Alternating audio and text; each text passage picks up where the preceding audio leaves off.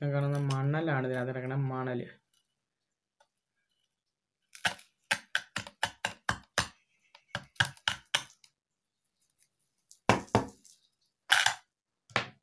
മണൽ മാത്രമല്ലേ.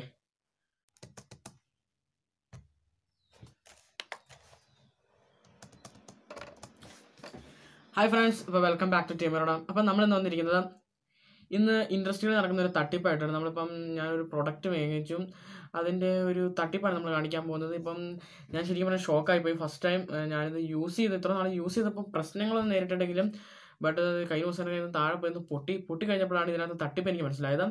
ഇപ്പോൾ ഇൻഡസ്ട്രിയിൽ നടക്കുന്ന പല സംഭവങ്ങളും ഇങ്ങനെ തട്ടിപ്പാണ്. അപ്പം ഞാൻ വെച്ചൊരു പവർ ബാങ്കാണ് മേടിച്ചത്. ഏതാണ്ട് സംതിങ് 200 റുപ്പീസിനുള്ള പവർ ബാങ്കാണ് വെച്ചാൽ മൈര പവർ ബാങ്ക്.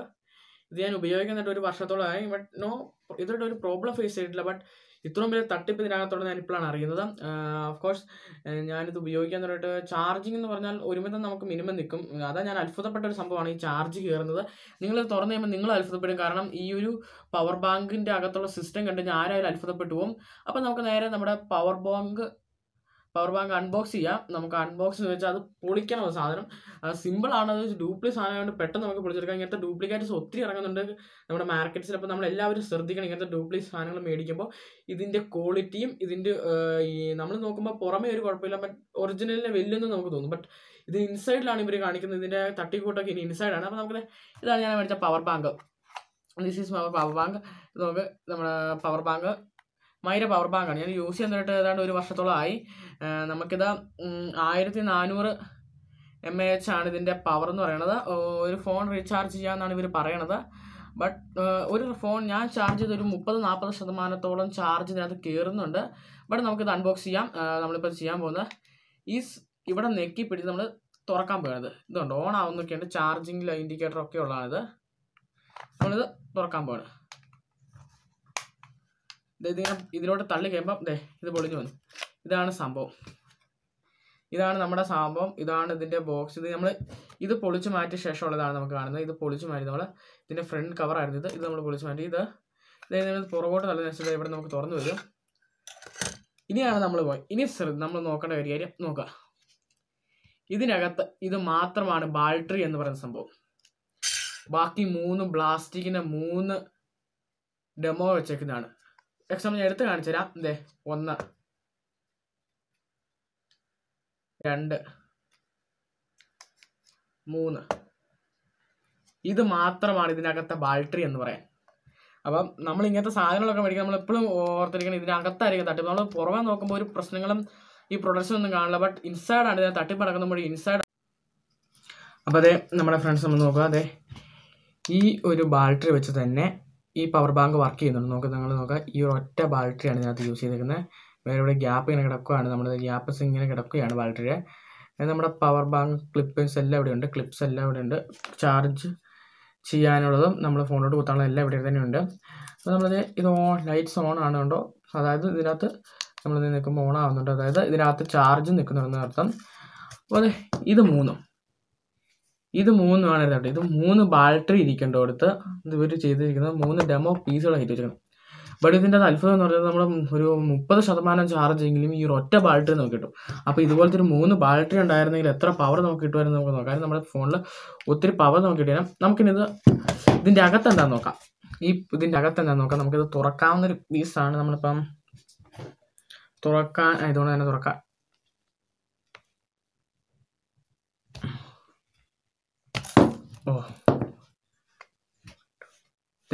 ഞാനിപ്പോൾ കാണിച്ചുതരാം. ഇപ്പോൾ ഒരു ഇവിടെ തന്നെ നോക്കൂ, നിങ്ങൾക്ക് കാണാൻ തന്നെ കാണുന്ന മണലാണ് ഇതിനകത്ത് കിടക്കുന്ന മണൽ.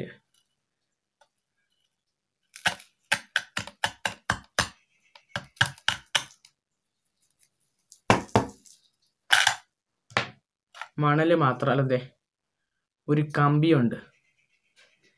ഒരു കമ്പിയും കൂടി ഇതിനോട് ഉണ്ട്. അതായത് ഇതിൻ്റെ അർത്ഥം ഫേക്ക് മണൽ കാണിച്ചുതരാം. ഇത് മണലാണ്. മണൽ നിറച്ചിട്ട് മണൽ മാത്രമല്ല കമ്പി. അതായത് നമ്മൾ ഇരുമ്പ് കമ്പി. ഇതുപോലത്തെ 3 ഇതിനകത്ത് 2 ഇത് തന്നെ സംഭവം വെച്ചേക്കണം. അപ്പം ഇങ്ങനത്തെ ഫേക്കുകളാണ് ഇപ്പം നമ്മുടെ സൊസൈറ്റി മുഴുവൻ നടക്കുന്നത്. അപ്പോൾ നമ്മളൊരു സാധനം വാങ്ങിക്കുമ്പം അതിൻ്റെ ക്വാളിറ്റി അതിൻ്റെ എക്സ്റ്റേണൽ ക്വാളിറ്റി മാത്രം നോക്കിയാൽ പറ്റും, ഇതിൻ്റെ ഇൻറ്റേർണൽ ക്വാളിറ്റികൾ നോക്കണം. അതായത് നോക്കാം, ഇതുകൊണ്ട് ഇതിൻ്റെ 2 നെഗറ്റീവും പോസിറ്റീവും ഒറ്റ ബാറ്ററിയാണ് എടുത്തിരിക്കുന്നത്. ഞാനിത് മാറ്റി വെച്ചിട്ടൊന്നുമില്ല, എനിക്ക് അതിൻ്റെ ആവശ്യമില്ല. ഇതിൻ്റെ അകത്ത് ഈ 3 ബാറ്ററി ഇരിക്കേണ്ടടുത്താണ് ഇവർ ഈ ഡെമോ കയറ്റി വെച്ചിരിക്കുന്ന പീസ്. അതായത് പറ്റിപ്പേര് തന്നെ ശരിക്കുള്ള പറ്റിപ്പേര്. ഇതിൻ്റെ ബോഡി മാത്രമാണ് ഇതിൻ്റെ ഒറിജിനൽ ആയിട്ടുള്ളത് എനിക്ക് തോന്നുന്നു. ബോഡി ഒറിജിനലാണെന്ന് എനിക്കറിയില്ല, ബട്ട് നമ്മളിത് കാണുമ്പോൾ അവർക്ക് ഒറിജിനൽ ഉണ്ട്.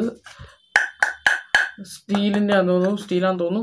ഇത് ഒറിജിനൽ സാധനം ഇത് കണ്ടാൽ തോന്നുന്നു. നമ്മൾ പുറത്തുനിന്ന് നോക്കുമ്പോൾ ഇത് ഒറിജിനലാണ്, ബട്ട് ഇൻറ്റേർണലി ഇതിൻ്റെ അകത്ത് നമ്മൾ നോക്കുമ്പോൾ ഇങ്ങനത്തെ നമ്മളെ പറ്റിപ്പിക്കാൻ പറ്റുന്നതാണ്. അപ്പം നമ്മൾ ഓരോ പ്രൊഡക്റ്റ് വാങ്ങിക്കുമ്പോൾ അതിന് എക്സ്റ്റേണൽ ക്വാളിറ്റി മാത്രമല്ല ഇൻറ്റേർണൽ ക്വാളിറ്റി നമ്മൾ നോക്കണം.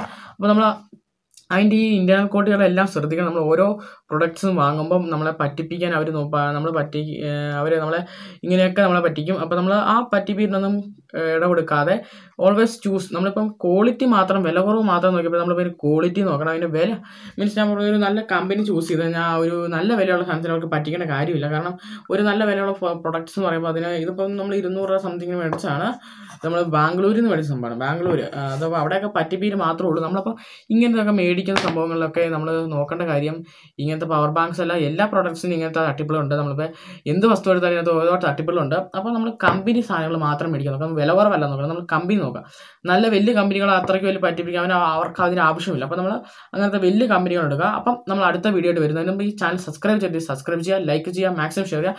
എല്ലാവരും അറിവ് അറിയട്ടെ. നമ്മളെ ഓരോ തട്ടിപ്പേരും എല്ലാവരും അറിയണം. എന്നാലാണ് ഈ സിവിലൈസേഷൻ എന്നൊക്കെ പറയുന്നത്. നമ്മൾ ഓരോരുത്തരും സ്വയം പക്വത വരുത്തണം. ഓരോ വസ്തുക്കളും മേടിക്കുമ്പോഴും ഓരോ സാധനം നമ്മൾ മേടിക്കുമ്പോഴും അതിൻ്റെ ക്വാളിറ്റി മാത്രമല്ല, അതിൻ്റെ ക്വാണ്ടിറ്റി മാത്രമല്ല, അതിൻ്റെ ഉള്ളിൽ അതിൻ്റെ ഇൻസൈഡ് നമ്മൾ നോക്കും. ഓരോ ഇലക്ട്രോണിക്സ് നമുക്ക് പൊളിച്ചു നോക്കാൻ പറ്റില്ല.